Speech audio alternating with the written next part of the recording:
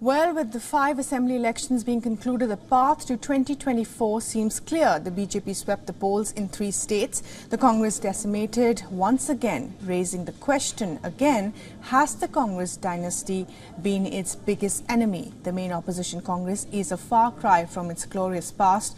Rahul Gandhi's Bharat Jodo campaign that was supposed to unite the opposition is also now a failed experiment. Prime Minister Modi's party had a strong showing in these polls, but it's the defeat of the Congress in all the 3 heartland states that demands attention. The Congress's defeat dashes any notion that the opposition could pose a serious challenge. The prospects of the newly formed 28-party alliance led by the Congress, the party that has ruled India for 54 years since independence, is looking weak in comparison. So what went wrong for the Congress? Let's try to decode this. There was a widespread feeling even before the elections kicked off that the Congress would win in at least Chhattisgarh and Madhya Pradesh. In the end, the Congress was defeated in 3 states, Madhya Pradesh, Rajasthan and Chhattisgarh, known together as the Hindi heartland.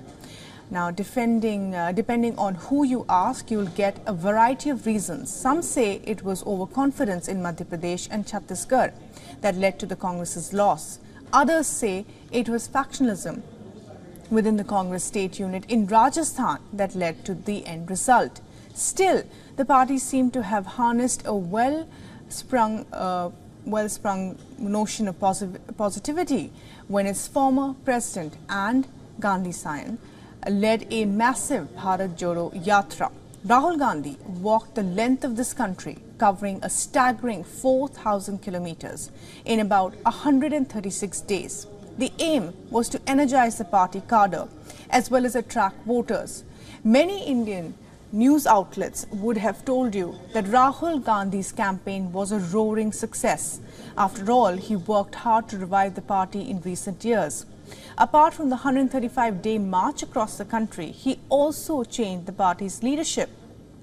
He pushed to form a 28-party alliance called India.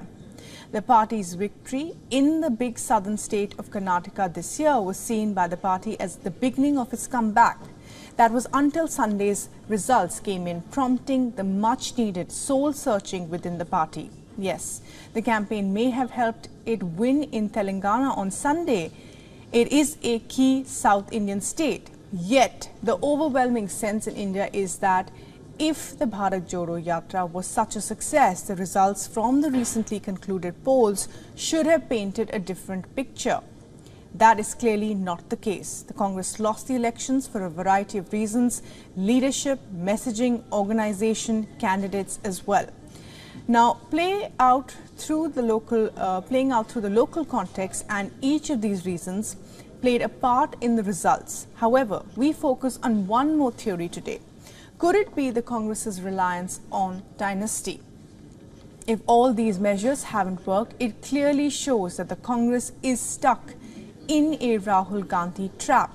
There's an overwhelming sense within the voters that the Gandhi family is the stumbling block to the reinvention of the Congress party. Many political analysts have said that if the Congress does away with the Gandhi dynasty, then it is set for a comeback and can take on the Modi juggernaut. They have not been wrong. Time and again, we have seen how the BJP, due to Modi's popularity, clearly has an upper hand, especially in places where there is a direct Congress versus BJP fight. And Prime Minister Modi himself has at many points blamed dynasty politics of many opposition parties for their loss in elections. But it's not just the Congress. Almost all other political parties across the country, including the BJP in some states, have a younger generation of leaders whose parents have been or still are active in politics. Still, the Congress's loss in elections stands out. After all, it is India's oldest political party, and all its heavyweights, known as the old guard, are in their 70s. The latest election results create uncertainty for other leaders in the Congress. They have been accused of nepotism, factionalism, take on such leaders such as the Digvijay Singh, for example, the 76-year-old Congress veteran who wielded considerable influence in Madhya Pradesh, was seen as playing second fiddle this election. He, along with another Congress veteran, Kamal Nath, have faced criticism within the party for trying to promote their sons, sometimes at the cost of the party itself. Kamal Nath's son, Nakul Nath, is a sitting MP, while Digvijay Son's son also was a minister in the previous Kamal Nath government. Now, interestingly, most of these leaders were brought into party fold by different generations of the Gandhis. In many of these states like Madhya Pradesh, the party top brass invested in grooming these leaders who would lead the party in the future. Long story short, most of them lost their seats in successive elections. In recent years, the Congress has struggled with handing over leadership roles to younger leaders, leading to the old guard versus young guard conflict.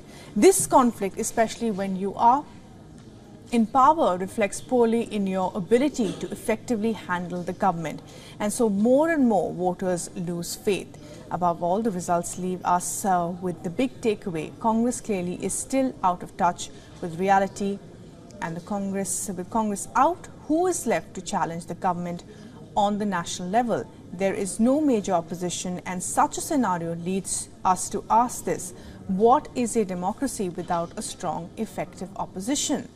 The Congress needs to go back to the drawing board, assess, examine what went wrong.